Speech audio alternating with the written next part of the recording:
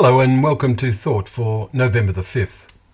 Our readings are 2 Chronicles chapter 34, Hosea chapter 2 and Acts chapters 16 and 17.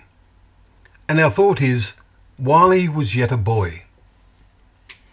Reading the context about one who is described as being yet a boy, we discover he was 16 years old.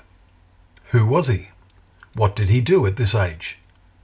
Today we read in 2 Chronicles chapter 34 about a really young boy who was 8 years old when he began to reign. Verse 1. His father Ammon had died after reigning only 2 years, but he was a very ungodly king, like his grandfather Manasseh, of whom we read in chapter 33 verse 10. The Lord spoke to Manasseh, we're told, and to his people, but they paid no attention. The Lord speaks to every generation these days through his written word, but so few pay any real attention. Well, this 16-year-old we read in today's chapter that in the 8th year of his reign, while he was yet a boy, he began to seek the God of David his father, we read in verse 3. When he was 20, he began to act to destroy all the false places of worship.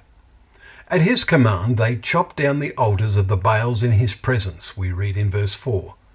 And when he was 26, he gave orders to repair the temple and make it fit for use in the worship of the Lord.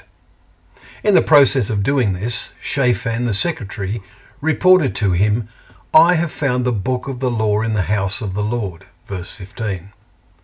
After it had been read before him, the king sent and gathered together all the elders, verse 29. And then the king himself read in the hearing of all the words of the book of the covenant, verse 30. The result was a great reformation. What a total difference reading God's word makes when it is read with intent and purpose of a heart that is seeking to know God better and develop a real relationship with him. How great is the need for such a reformation today. In those days it was initiated by the king, as we will read tomorrow. But today it has to start with the individual, and God has seen to it that his word is available to read by all individuals and those who are awake and see the need to really seek God, and who are ready to practice the result of such a seeking will make sure they read it.